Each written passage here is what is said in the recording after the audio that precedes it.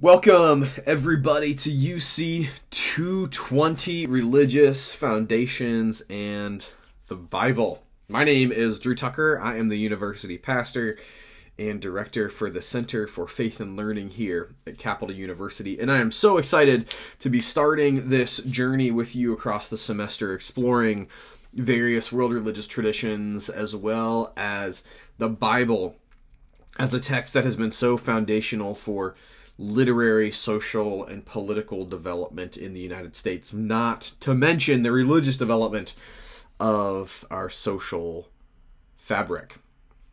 I have a few goals with this introductory lecture. The first is to introduce myself so we can get to know one another a little bit better. The second is to go over the syllabus pretty in detail so you can kind of understand where we're going and what our purpose is. The next is to go over some key assignments, the things that you will be required to do in order to earn credit for the class, which is kind of the big deal about this whole thing, right? We'll then go through a course introduction. We'll explore what it means about religious foundations in the Bible. We'll talk about what we mean by the Bible. We'll talk about what we mean by religion, mention some of the things that we'll be exploring throughout the semester, and then introduce some of the basics of the course so you can kind of get the best orientation to what I intend to do and to what you can expect from me. And lastly, I'll have you all go around and introduce yourselves, and I'll introduce that here at the end of the class. Because even though I'm not with you live at this moment, I'm recording this in the afternoon, a couple days beforehand. Thomas, who is a graduate student here at Capital, I'm so grateful for his help today, will be leading this activity so you can share your name, your year, what you're most looking forward to in the class, even if that's just simply getting your signature learning credit out of the way. And one thing about your background that will help us better understand your engagement with the material. And we'll talk more about that again at the end. But thank you again to Thomas for moderating today's class. Because of COVID, a lot of things have gotten moved around in our lives, shockingly enough. And 2 meetings that I couldn't miss were scheduled right at the same time. So this one is recorded as I'm at the other one live. With that, let me tell you a little bit about myself. As I said, my name is Drew Tucker. I'm the pastor, university pastor, director for the Center for Faith and Learning, your professor, teaching a couple of ethics courses this semester as well. And I want to be clear, first off, outside of this class, you can call me Drew or Pastor Drew, whatever you are most comfortable with. But in this class, and in context of class, I'm asking you to use either Pastor Drew or Pastor Tucker or Professor Tucker. And that's because while titles aren't necessarily my favorite thing because of my social location and where I grew up, we also, especially in higher education, especially in our country, need to recognize that many people work very hard for the titles that they've earned, for the degrees that they've earned. And so we should opt into using them until we are invited to not use them. So this is a part of your learning process, a part of your orientation to when someone has earned a doctorate, you call them Dr. Whoever. When someone is your teacher, you call them Professor Whoever, or your pastor, you call them Pastor Whoever. So for me, in this state and place, you can call me Pastor Drew or Professor Tucker, whichever you are most comfortable with. I earned my Bachelor of Arts in Religion and Philosophy, 2 different degrees, from Ashland University in Ashland, Ohio, about 90 minutes north of here. North is not directly up, I'm aware of that, but you get what I'm doing. I earned my Master of Divinity, my first master's degree from Duke University Divinity School. And then I went on to Lenoir-Rhyne University and their Columbia campus at Lutheran Theological Southern Seminary and earned a Master of Sacred Theology, doing research at the intersection of postmodern community development and worship, particularly in preaching. And I'm currently, because I'm a glutton for punishment, pursuing a Doctor of Ministry from Lexington Theological Seminary, a Disciples of Christ school in Lexington, Kentucky. And the Disciples of Christ is another progressive Christian denomination that you may or may not have heard of before. I am married to my wife, Michelle. We just celebrated our 10th anniversary a few days ago. So she has put up with me for a decade. She deserves much more than a pandemic, that's for sure. So instead, we had cake. We have 2 dogs, Stanley and Jack, and one of my standing invitations is, if you figure out who Stanley and Jack are named after, because they're named after philosopher theologians, I will buy you a cup of coffee. No questions asked. Hopefully, you'll want me to be there, and we can go to a local coffee shop and have a chat and be engaged with one another, get to know one another a little bit better. But if you just want a gift card and go to Starbucks and drink burned coffee, and that's what you're looking for, that's fine. You'll get $5 and you can go on your merry way. I am from Orrville, Ohio, and I now live in Columbus proper, actually. I'm just outside of Bexley in what is a neighborhood called Berwick. But I grew up in Orrville, a small town of about 10,000 people, home of Smucker's Jelly and Bobby Knight. So I say we do sweet and sour really, really well together. I joke because Bobby, though he has a reputation, and though we are certainly different in the political and philosophical sphere, he's a very generous person, not just in Orrville, but across the country. And the whole Smucker's connection is just strange because my brother went to prom with one of the Smucker kids. So, you know, it's just a small, small world in Orrville, Ohio. But now we're in Columbus, and I'm so excited to be a part of the Capital University community and to be your professor for this class. I want to go through the syllabus, orient you a little bit to these details, so you can be as fully aware as possible about where we're going, what we're doing, and the expectations for this course that I have. This is UC 220, Religious Foundations in the Bible, and it counts for 3 credits here in spring 2021. Our class time, because we're a hybrid course, will be once a week on Tuesdays from 2 to 3:15 p.m.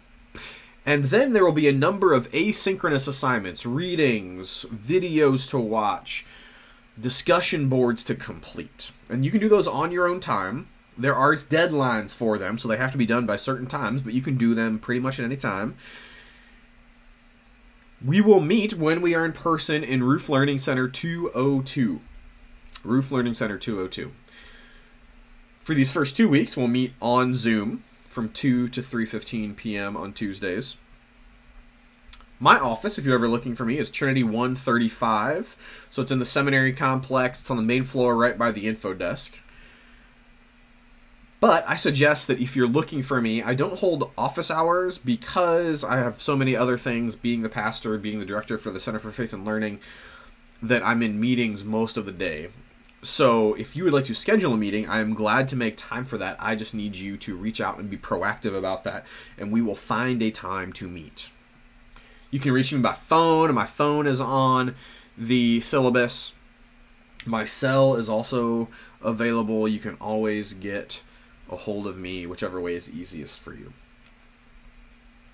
The orientation of the course is like this. From the University Bulletin, the idea is to introduce students to the general topic of religion and life and the biblical tradition in the Christian faith.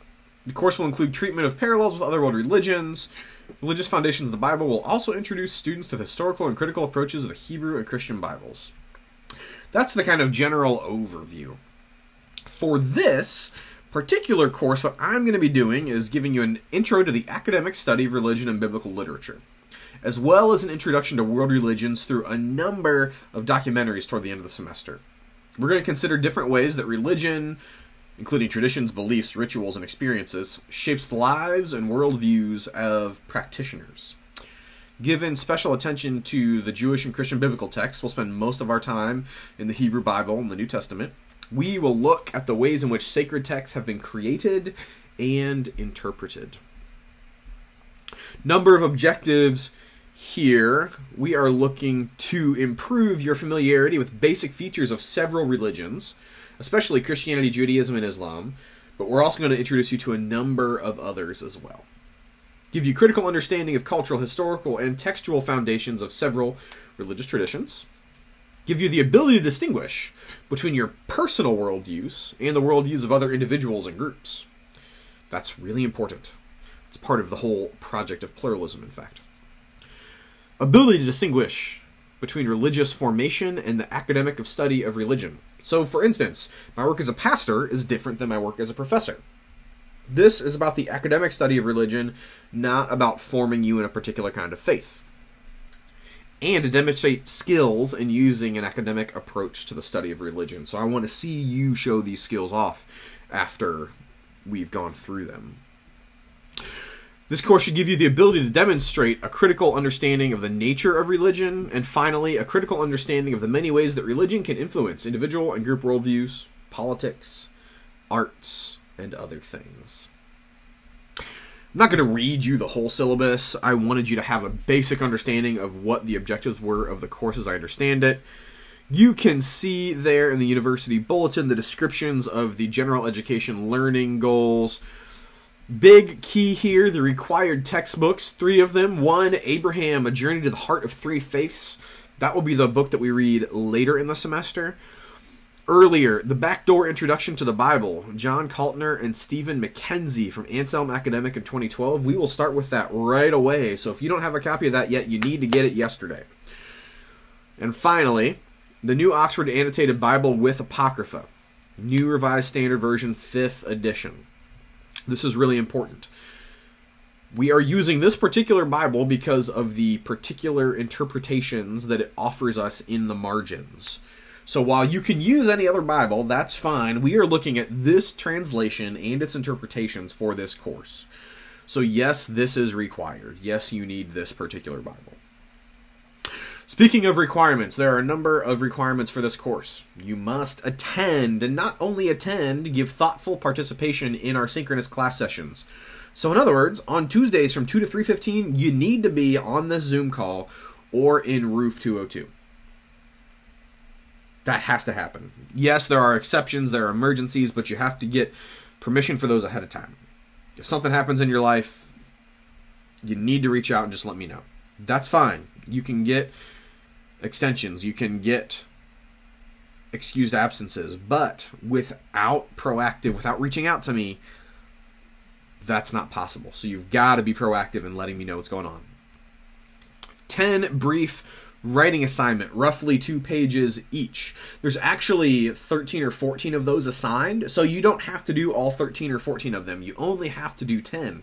But if you'd like to earn extra credit, you can do all 13 or 14 of them and apply the extra credit earned to other areas like your attendance grade or your exam grades or your other longer essay grades. Speaking of exams and essays, there will be 2 exams and 2 essays. The exams and essays are detailed later in the syllabus. We'll talk about them later, but the huge part of this is to note is that the exams will include both definitional work, so more objective work, as well as your own synthetic work, so more subjective work, seeing how you have digested and interpreted the material. And your papers are an opportunity for you to dig deeper in something that we've introduced in the course.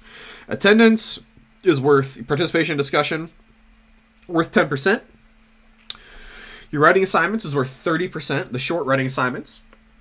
Your 2 essays are worth 15% each for a total of 30%. And your 2 exams are worth 15% each for a total of 30%. That should work out to 100%. The grading scale is there in your syllabus. You can follow through with it. You see there in the introduction our class schedule, what's going on. You can follow all the way through and see our schedule from beginning to end. It's important to see all those things so you know where we're headed and what we're doing. Toward the bottom, after our syllabus rubric, you can then get to see a bit more detail on the, for instance, essays and short writing assignments. So, particularly of note, there are details that you must follow in terms of the margins. They need to be 1 inch. Font needs to be 11 or 12 point. They need to be double spaced. These are necessary things. Those will affect your grade if they are not done that way. That's both for the short writing assignments and for the essays. Your longer essays, the final handouts will be a little more in detail, but your first essay is going to be on a text or issue from the Hebrew Scriptures. So doing a bit more research, a bit more reflection on why it matters and what it's all about. Your second essay is going to be relating 2 different world religious traditions to your own religious or spiritual background, including atheism or agnosticism, humanism, integrating autobiographical autobiographical, ooh, that's a big one, reflection and topics treated in UC 220. So in other words, this will be your own reflection on 2 different world religious traditions in conversation with your own tradition. How those will be graded is there in the syllabus. Important to see in here are a number of posts about academic success, academic integrity, diversity and inclusion, Title IX. These are all really important things.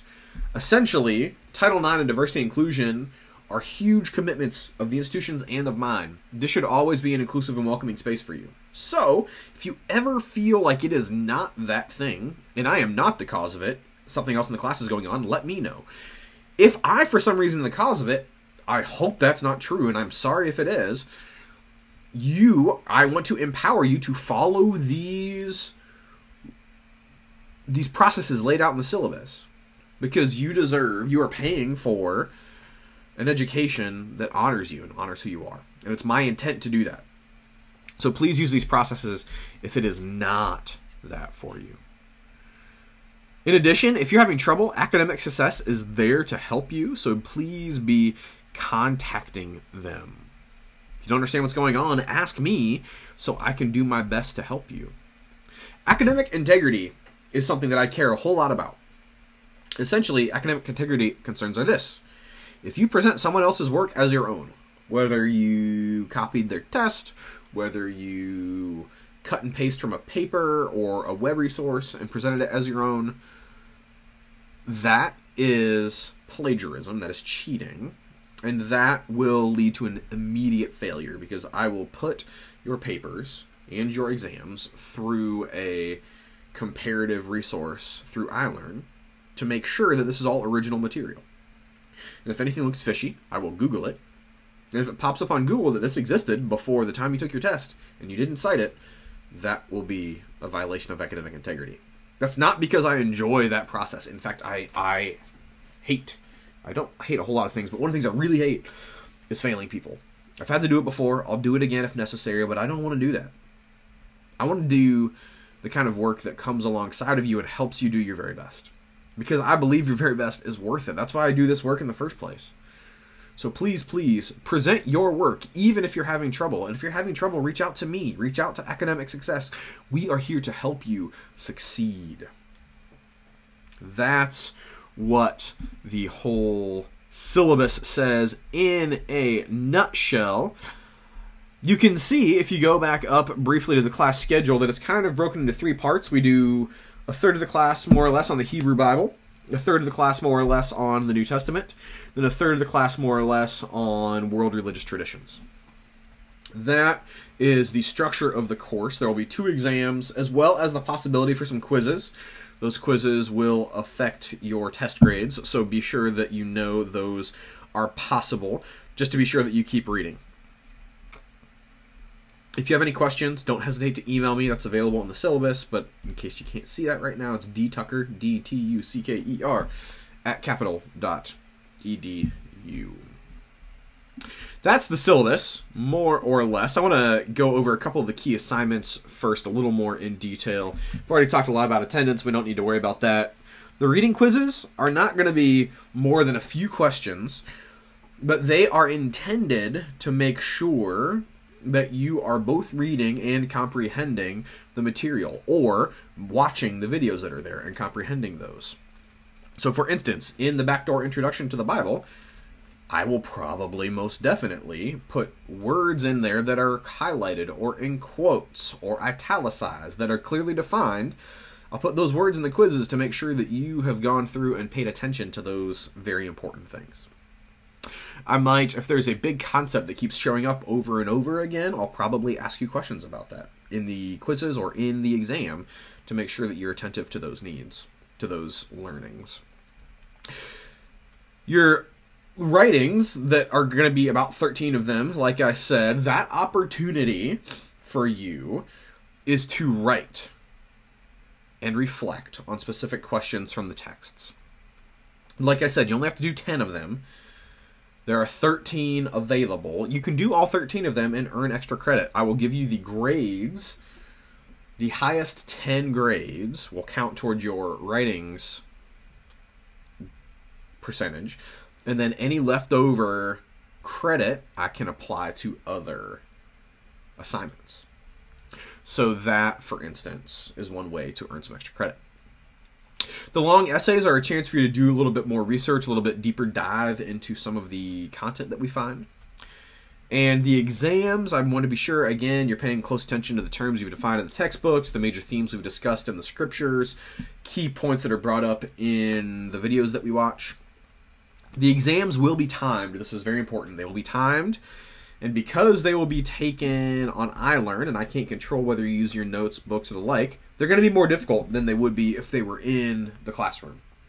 Now, that's not because I am wanting to punish anyone. It's just a measure of fairness to say, if people are going to have access to books and notes, I'm going to make sure that everyone knows they can use books and notes, and that's going to be a more difficult test so that the people who have put in the work in terms of studying, in terms of engaging the material, have the chance to show that they have given the deep investment into the work. That's the goal. So it's not to punish you. It's just a different kind of learning style. With all of that, let's give a brief intro to this class, Religious Foundations in the Bible.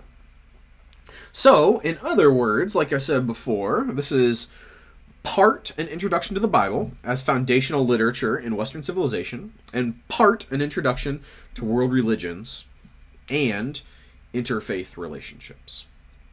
It's really key that you hear right now and remember that the goal of this course is not to make you a participant in or practitioner of any particular religion. My goal is not to make you believe in the Bible, not in this class anyway. The goal is to make you aware of the ways that religious and spiritual life play a role in human development. The goal is to help you see how the major themes of the Christian and Jewish scriptures have shaped life in North America. Religious foundations in the Bible are existing already, whether you pay attention to them or not, whether you notice them or not. So the goal of this course is to actually help you see things that already exist. To see how, for instance, religion is at play in both the way that our democracy was formed and the recent coup attempt on our democracy. Those are both deeply formed by religion. Different types of religion, different approaches to religion, but there is no absence of religion in either of those things. How they approach the religion is different, and that's the kind of work that makes this course so important. So you can see, so you can be aware of how people use and participate in religion in order to achieve goals, personally and collectively. So let's talk then about what the Bible is and what religion is. What is the Bible? Is it one book or many books? Well, it's bound together as one book, so it should just be one book, right? It's actually a library of books. The Bible is a library of different texts written at different times across history, across thousands of years. From Jewish and Christian traditions, from Hebrew and Greek and other ethnic backgrounds. It's a book that is representative not of one, but of many views of God, of people, of society, of history. It's a collection of books about people of all genders, about people of many different religious backgrounds, about people from all over the ancient Near East and their engagement with one another and with their God or gods. Now, another question worth asking, since we're really looking at how this book is situated in society, how this library is situated in society, is the Bible religious or is it secular? Well, it's actually both. It's not secular per se, because that's anachronistic. The idea of being secular didn't arise in the same way for, years after the Bible was written.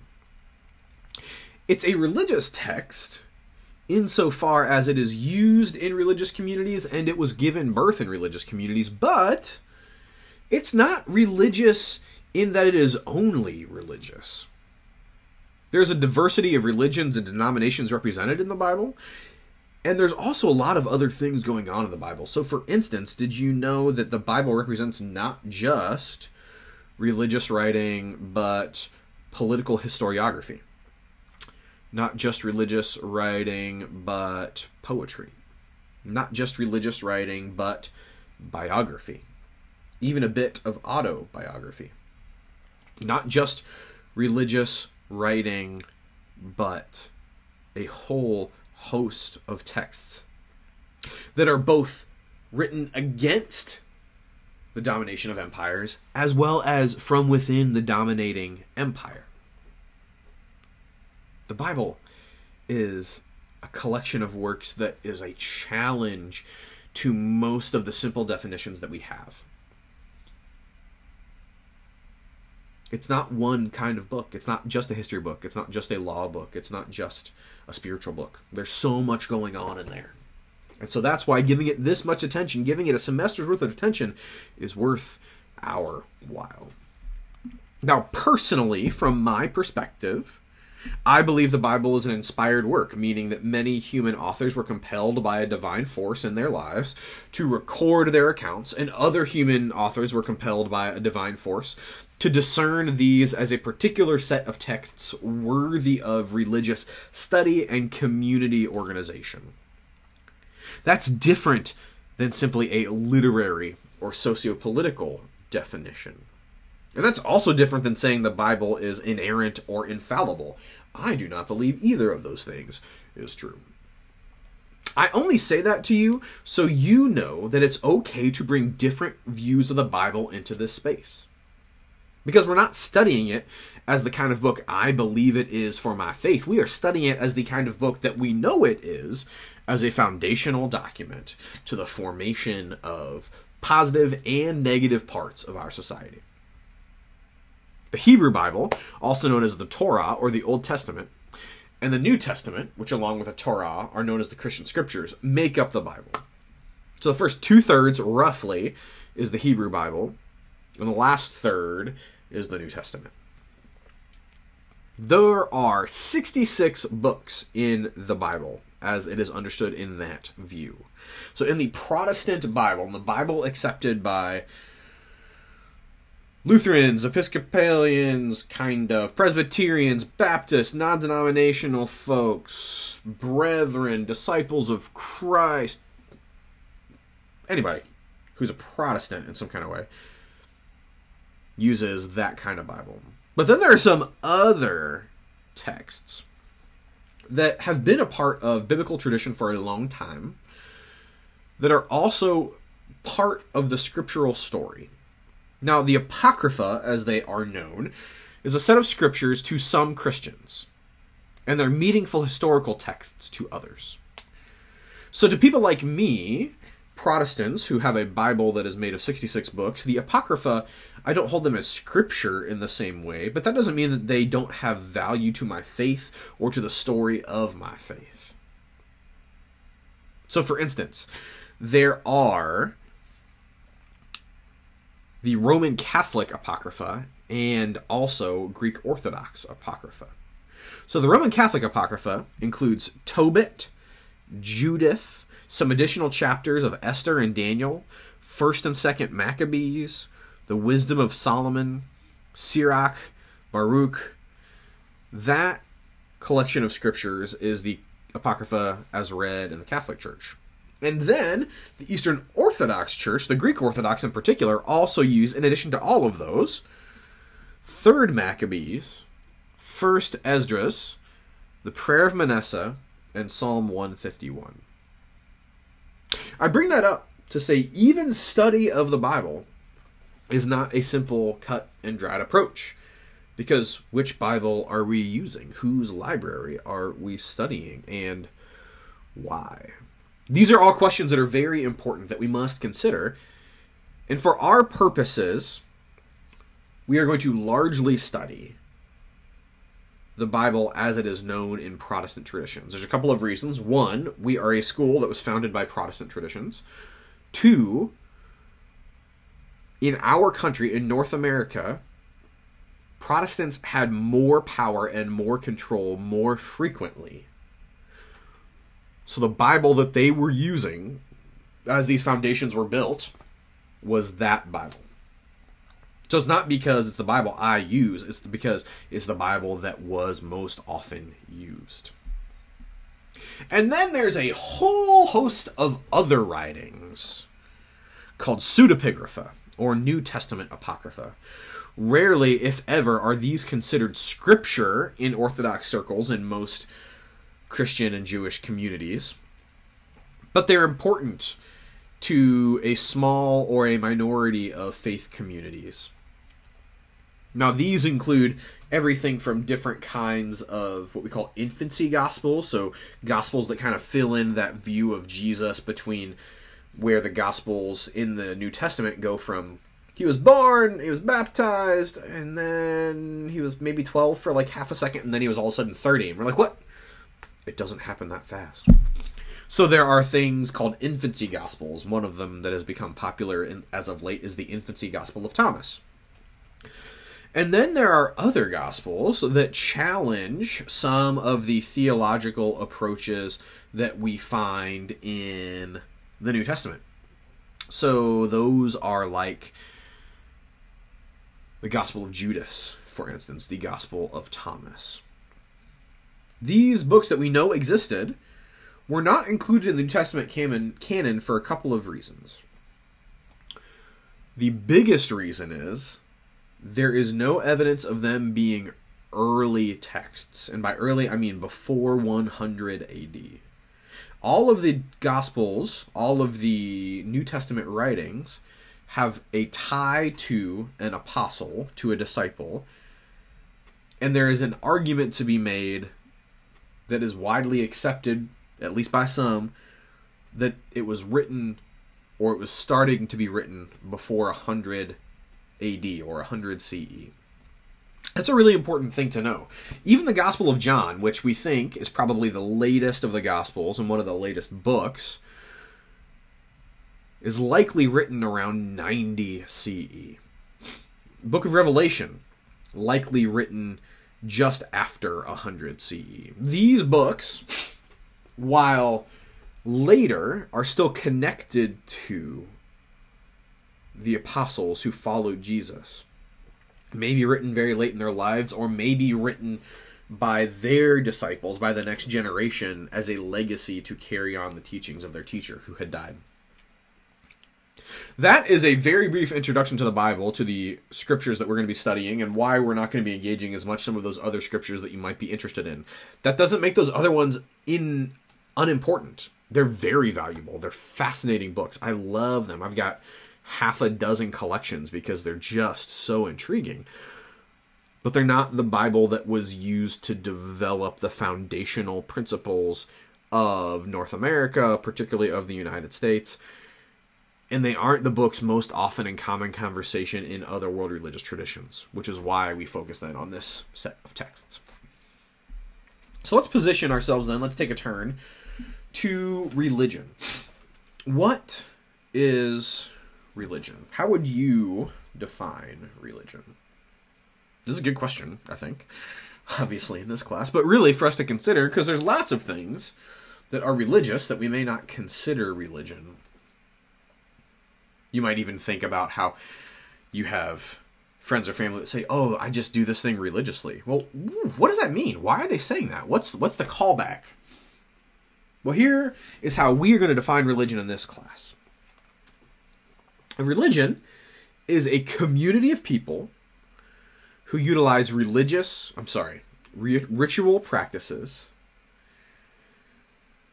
in the worship of objects, pursuing ultimate meaning around a set of beliefs. A community of people who utilize ritual practices in the worship of objects, pursuing ultimate meaning with a particular set of beliefs.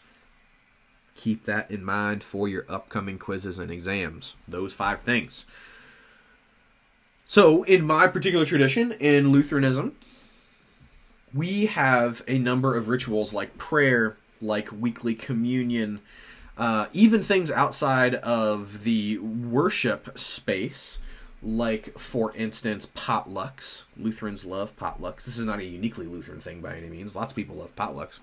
But our potlucks feature some very strange dishes from the German and Danish and Swedish origins of our church. And so you'll find things like sauerbraten, which is this like roast beef soaked in vinegar. It's like, you like it, I like it, but it's weird.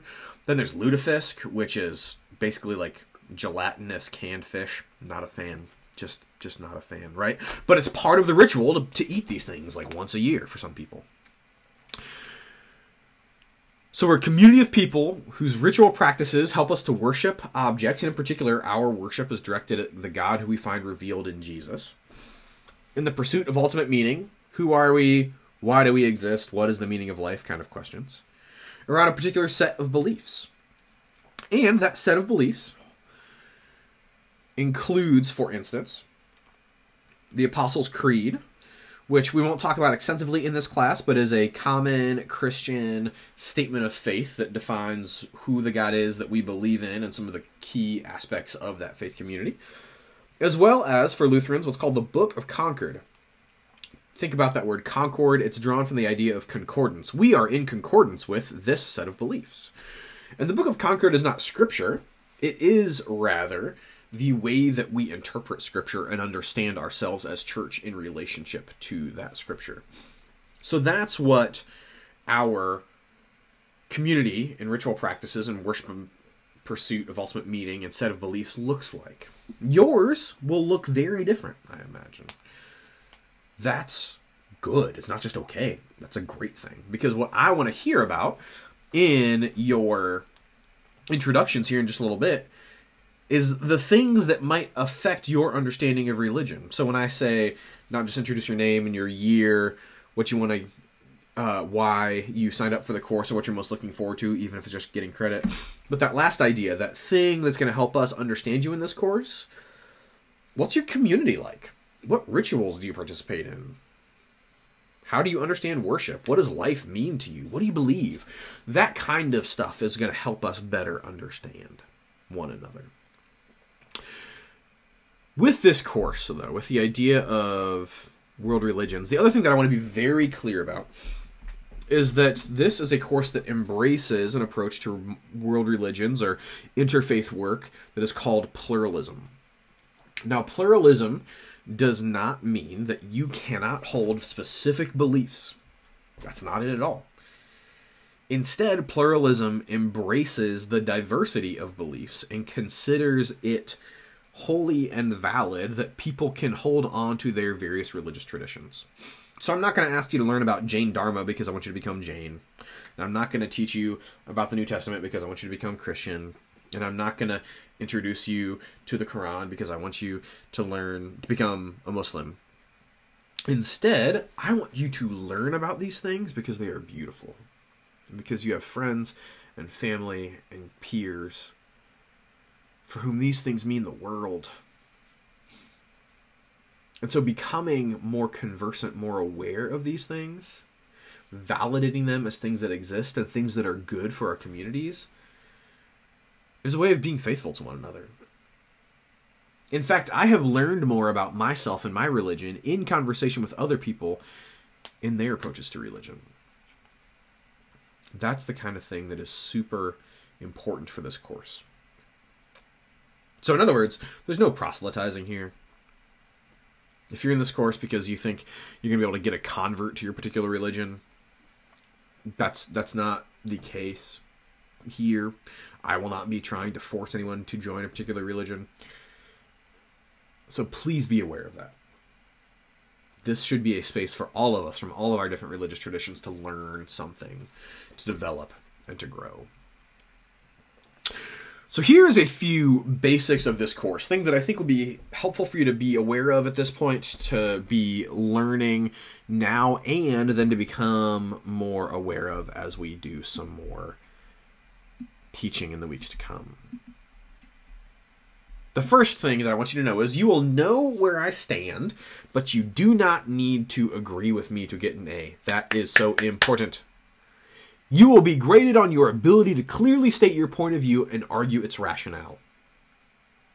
Say it differently, you will not be graded on your belief set. You won't fail just because you write that Jesus didn't exist, nor will you necessarily get a good grade for saying Jesus is Lord. Neither of those is sufficient. You must justify your points with reason and textual references, as well as confront possible objections to the points that you bring. This course does expect gender-neutral language in reference to humanity and divinity when appropriate. So what that means is, if you're talking about a person that you know is a woman, you can use female pronouns. That makes sense. Use the pronouns that people have asked us to use. That is appropriate. He, him, they, them, she, her, sie, zir, whichever ones our colleagues want us to use, we will use. But if you don't know someone's pronouns, don't just unnecessarily gender them.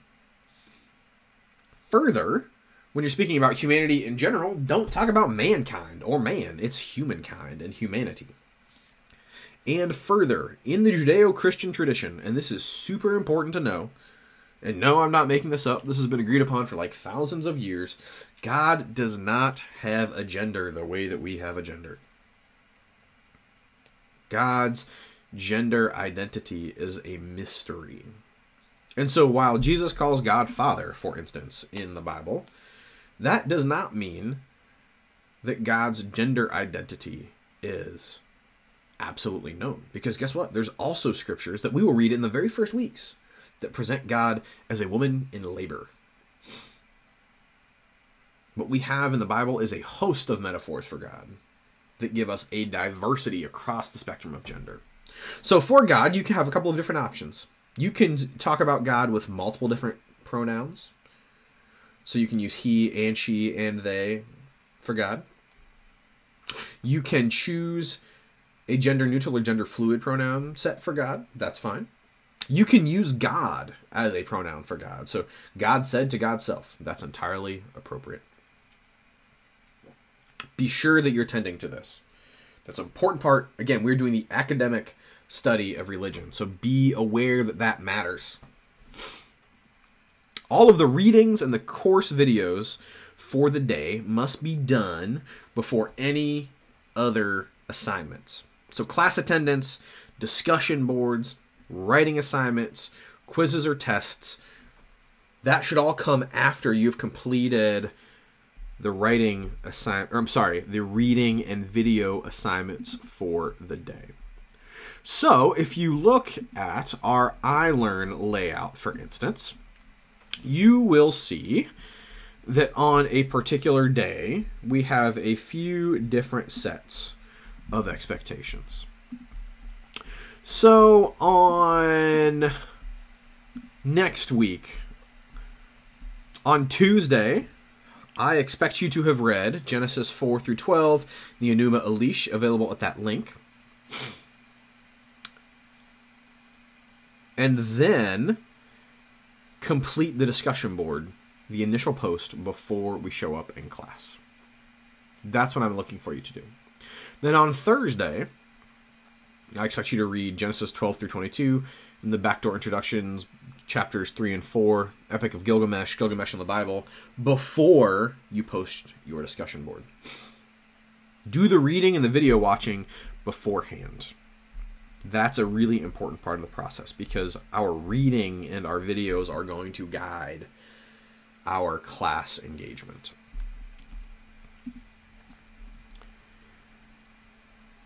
Most weeks have discussion posts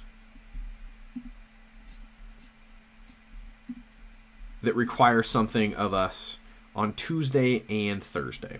So be really attentive to that. That means that I expect you to post original content Tuesday and Thursday, as well as respond to 3 of classmates for each of those posts.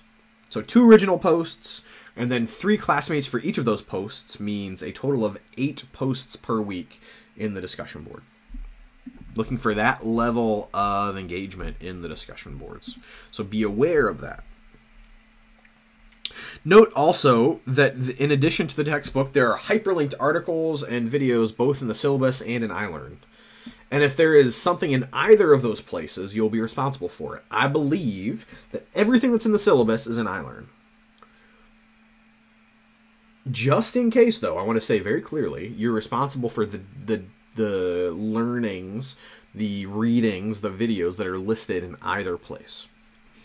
So if there's a test question that comes from the syllabus and you didn't see it because it wasn't on iLearn, I'm sorry, but it was in the syllabus and it's still a valid question to be asked. Just want to say that up front. Be aware of that together here as we go. Please note the timing of our final exam. While it will not be in person, it will only be open during that period. Again, as I talked about exams before, it's going to be more difficult than it would be in a class period, but it'll also be open book and open note.